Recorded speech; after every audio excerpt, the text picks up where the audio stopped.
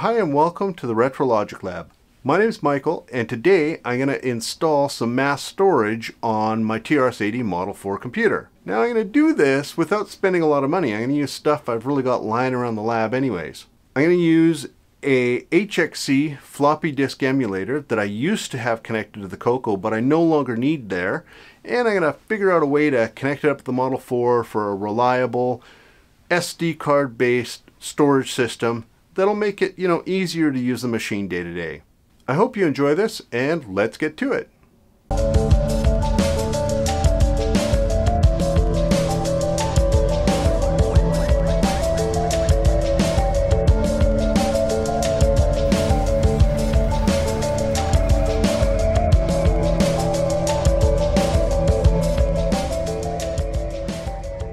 What I'm going to do in this video is I'm going to connect this HxC drive emulator to the Model 4 permanently. Previously I used this on the Coco, but I don't need it on that machine anymore, so it needs a new home.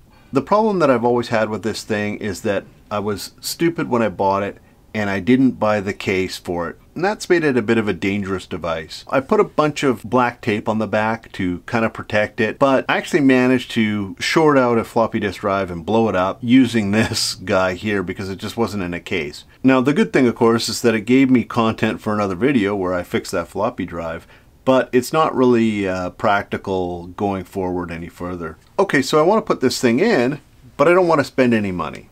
So I found this old switch sitting around in my junk box, and I think it'll make a good case for the HxC. I can kind of fit it inside there. I'll wire up the lights.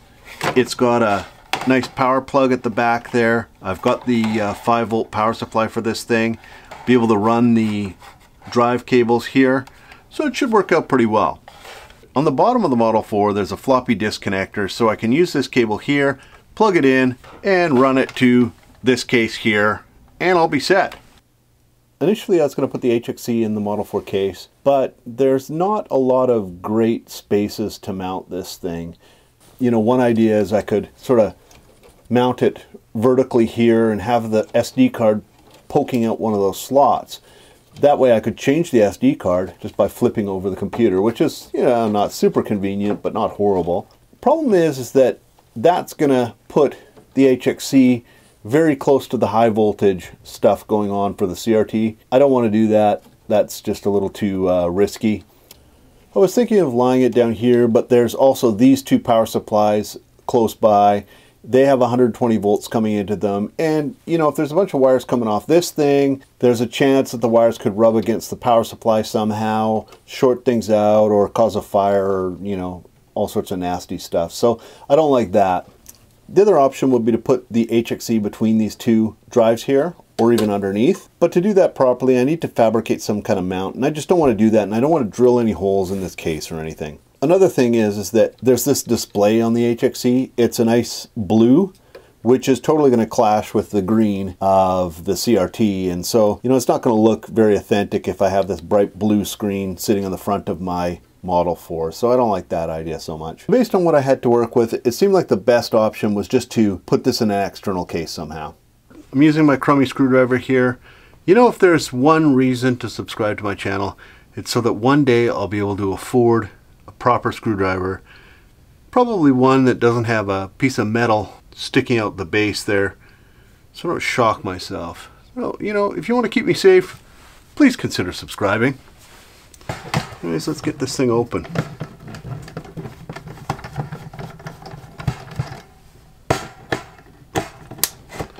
Not sure what's inside here, but I do know I hate the noise this thing makes. That rattling. It's always made that noise. Okay. Part, and she's open. Okay, so we got the router board here. Obviously I'm just going to pull this whole board out and recycle the case. Looking to see if there's anything I could make use of. Some capacitors. I can't really recycle those. I'm going to pull this off this board, and I pull some of these LEDs off this board as well.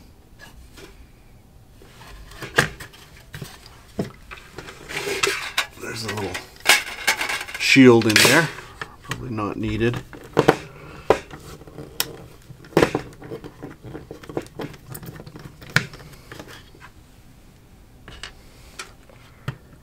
These screws.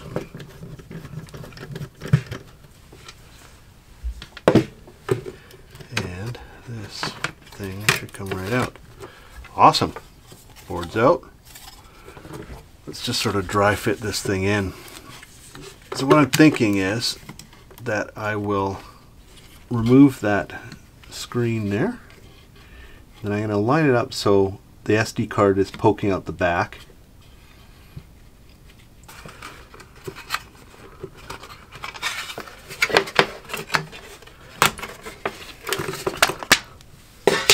Perfect.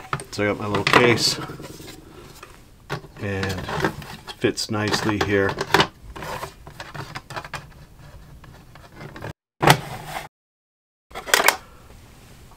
Just going to clean up the back of this board, remove this crazy electrical tape I've had on this thing for years. So they standoffs, and I'm going to use those. Screw those into the board and glue them down. Just using epoxy to do this because I don't really have any other glue that's going to set quickly. Coat this one here, and I'm going to carefully, I don't want to make a mess of this. It's placed and it ain't moving. Okay, I'm going to put this aside while it's drying, and then I'm going to scavenge some parts. Okay, so I got this board here. I'm going to pull that thing off. I'm going to pull those inductors off too eventually. Maybe I'll do it right now, who knows. Those crystals would be kind of useful. The big thing's the power connector there. So just coat it with flux.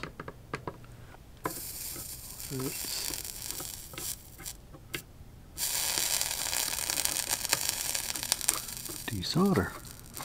There we go, we're free. So I got my component. Perfect. Little connector there. I think I'll leave those inductors for now. I'll save this board for later, and I'm going to pull these guys off because I'm sure I can use them. And now what I'm going to do is I'm going to, well, maybe what I'll do is mount that in there. Yeah, I think I'll glue that in there, and then I can put the glue away. So what I did is I cut out the LED section of this board, kind of nasty looking cut there, and then I pretty much just glued it to the front of the router case. That way I've got all the LEDs still, you know, mounted to some sort of substrate, and I can easily wire off of them. What I'm going to do is I'm going to take some DuPont jumpers here, and I'm going to cut them in half pretty much, and I'm going to make connectors out of them. I'm not entirely sure how this board is wired up, but I've got these probes connected to my constant current power supply. So I'll just start probing these connections and see if I can get the light to light up. Oh, there we go. I got amber there. Let's try to get the green going. No, amber. Let's reverse polarity here. Oh, there we go. So one way we get amber, the other way we get green on these two pins. Should be the same for each light as we go along. Perfect. So I'm going to pull this off. I'll start by slapping some flux on this component. I'm definitely not an expert at SMD rework. I'm just going to heat up these components a little bit. I don't want to actually melt the solder, I don't think, with the heat gun. Just want to warm up the board a bit.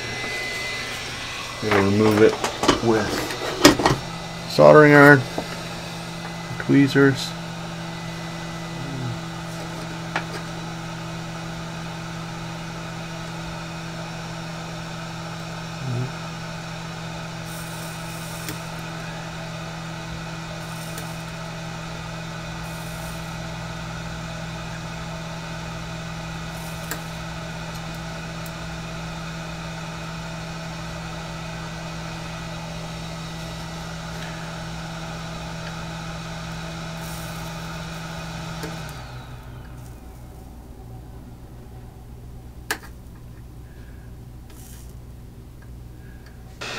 Okay, so I've decided to use a heat gun. Let's apply some heat here. These tweezers aren't the best. Get the crap out of this. Maybe that solder will start flowing soon.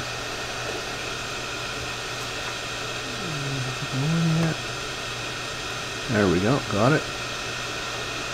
Let's crank this up a bit. Okay, so I'm cranking up the heat a bit here.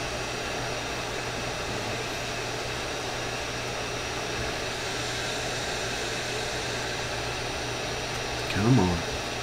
There we go. Got it. Done. Done. And then clean up those pads. Flux away. Flux. And let's clean these up.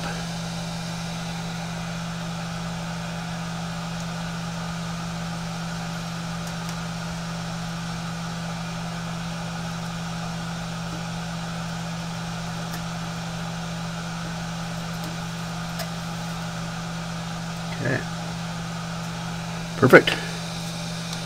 I've made up a little connector here, not super elegant, and I got a connector on this side, and it's just wired to the board where the LEDs were.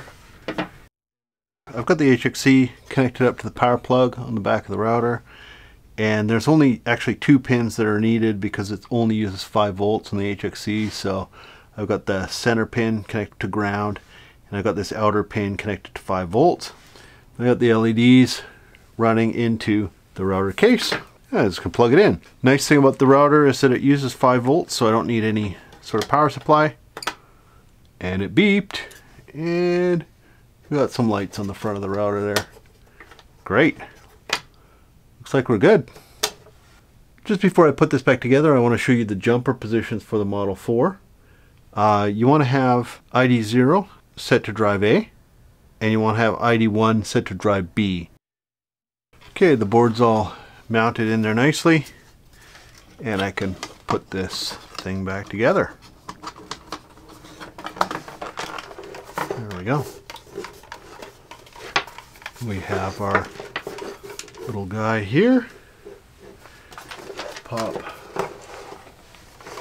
the SD card in the back. Okay, let's power it up again. Just make sure it turns on. There we go. Looks like it's going to work. If you own a Model 4, you probably already know there's a drive expansion connector at the bottom of the machine. It's this one right here.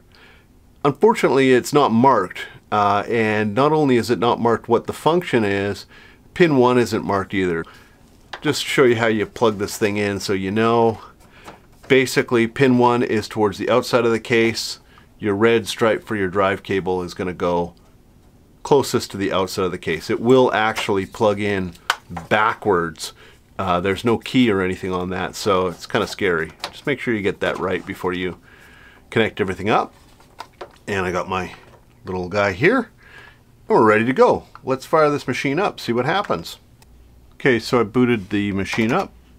I'm going to enter in a date that'll work. And I'm at my prompt. Now if I go dir 0, I will get the directory of this drive. And if I go dir 2, I should get the first directory on the HxC. And we should see it. Okay, well, it says illegal drive number. Okay, well, why is that? Well, you have to actually enable the device in TRS-DOS. So the way to do that is use the system command. System drive equals 2 enable.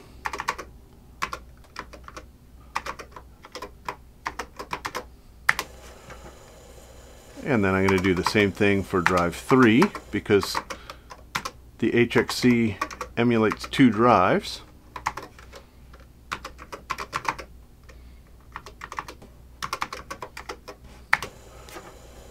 Okay. Now if I type devices, I'll get a list of all the disk devices in the system. And you can see I've got my first disk, drive 0, then drive 1, no disk in there. Then I've got drive 2 and drive 3. One thing I did do is I put an 80 track disk image on drive 2, and that gives me, well, double the storage, so that's kind of handy. And if I go dir, let's say 3,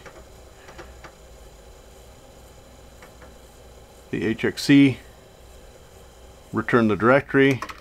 If I go dir 2,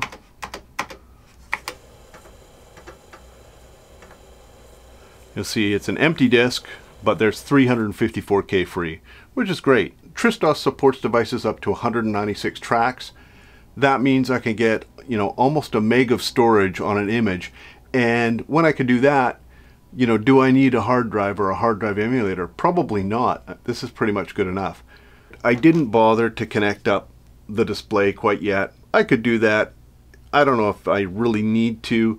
I would much rather just do all the drive control through software, which you can do. I just need to write some software to do it. There's 3 buttons on the HxC as well to select drive image. Again, I'll use software in order to change the drive image. I don't really want those physical buttons on this router package. I think in general this was a pretty successful project. I took a bunch of stuff I had lying around, an old broken router, an HxC that I was never using, and I turned it into some mass storage for my TRS-80 Model 4. I hope to use the Model 4 a bit more and maybe do a few more videos on it now that I have something that's a lot more convenient than floppy disks to use as mass storage.